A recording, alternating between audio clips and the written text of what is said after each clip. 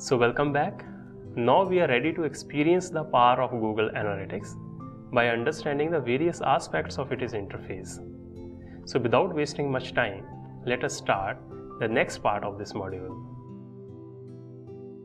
Go to Home. This is the interface of Google Analytics. There are a bunch of reports available and we are going to talk about all these reports. But there is one problem, and that problem is related to the data. We don't have sufficient data here to understand all the reports of Google Analytics, as we have just linked our website to the Google Analytics and not many activities are happening on our website. But we need data. From where this data will come? Relax. Thanks to the Google has provided a free access to its merchandise store website that we can use for learning purpose. How to access it? The process is very simple. Visit this link. I have given the link in the description also. This page explains the demo account of Google Analytics. Click on Access Demo Account. If you are already logged to the Google Analytics account, you will be prompted to this page. It means demo account is created for you.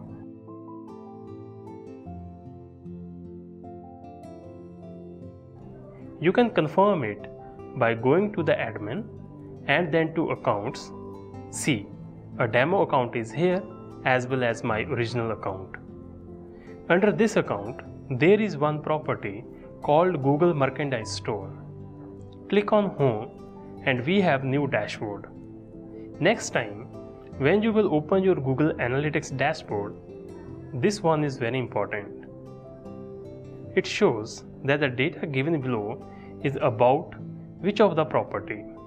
For example, the data given below is about the property Google Merchandise Store. If you want to change the property, just click on this. Select your account, then property, and select the view.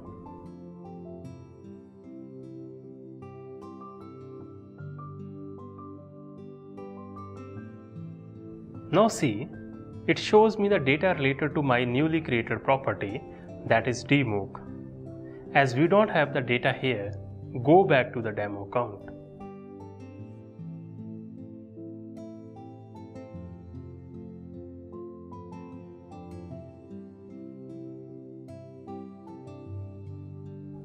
This is the first page you will come across every time when you will log into your Google account.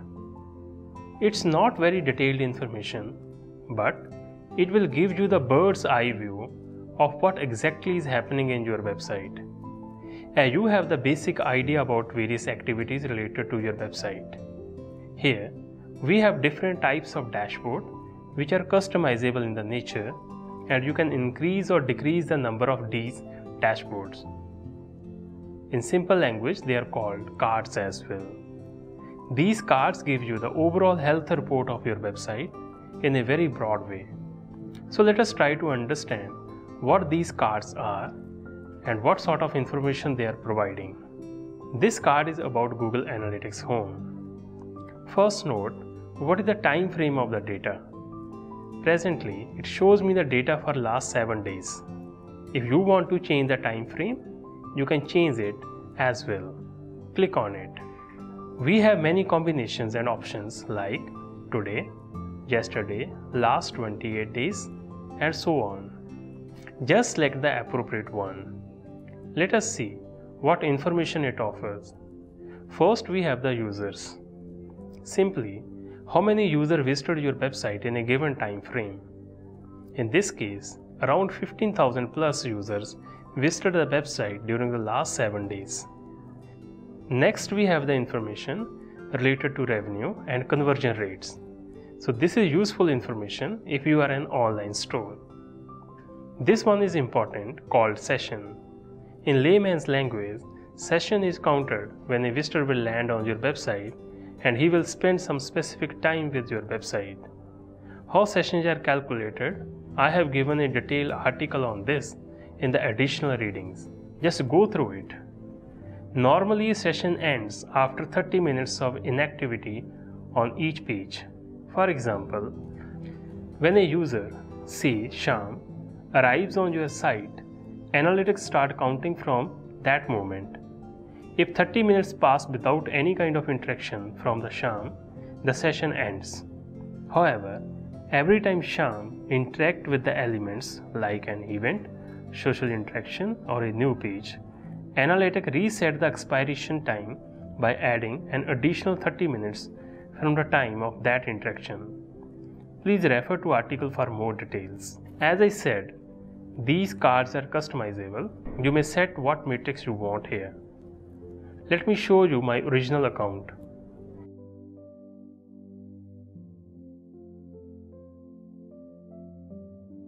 As we don't have the data for last 7 days, let me change it to today. Now see here, we have different metrics like users.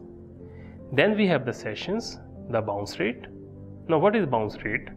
Suppose a user lands on any page of your website, say home page. He stays and exits from the website without visiting another page of the website. This will be called he bounced back from the website, and bounce rate is simply user who bounced back divided by the total user in a given time period. Bounce rate is simply users who bounced back divided by the total number of users in a given time period. Next is the session duration, that means total time spent by the user on a web. To understand other cards, let us go back to our demo account.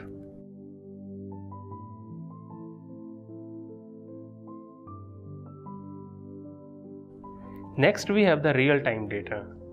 It shows that at present 21 users are active on my website. This shows the page views per minute. For every minute, detail is there.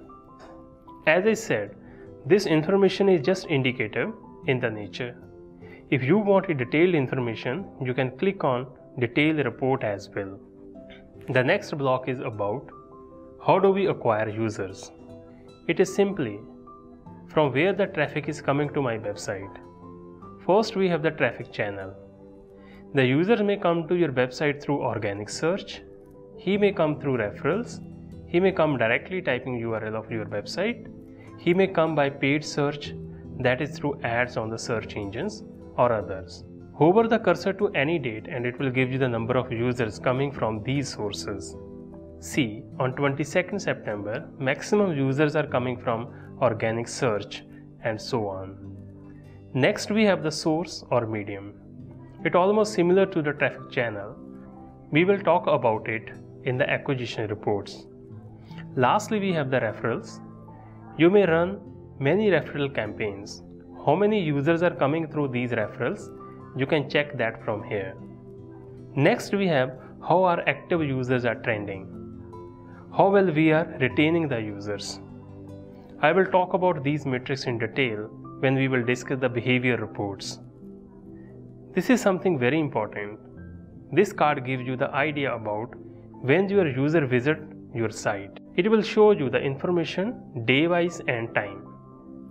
You can check on a particular day at a particular time how many users are there on a site. The shade of the blue color represents the number of users.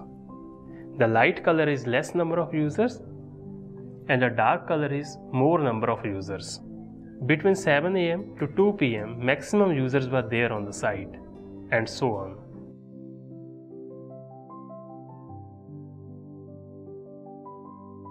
The next block is about the location. It shows from where the users are coming to your website. Maximum number of users are from USA, followed by India and Canada. The next card is about the devices. Maximum number of users are coming from desktop to the website, followed by mobile phones and tablets. Next we have the page details. It shows how many page views are there for each page. You can clearly see which page is the most visited page by your users. It will help you to take the decision to modify those pages where the less number of views are. The page value is applicable to e-commerce sites. Next we have how are we performing on our goals. We will talk about goals in a separate modules. These last two blocks are related to e-commerce sites. showing revenue and ad campaign performance. So this was the brief discussion on the interface of Google Analytics. I hope now you have a bit idea about Google Analytics interface and various cards shown on the home page of the Google Analytics. Actually, these cards present an overview of what is happening in your website, and there is a detailed information behind these. So I will talk about this detailed information in the next module.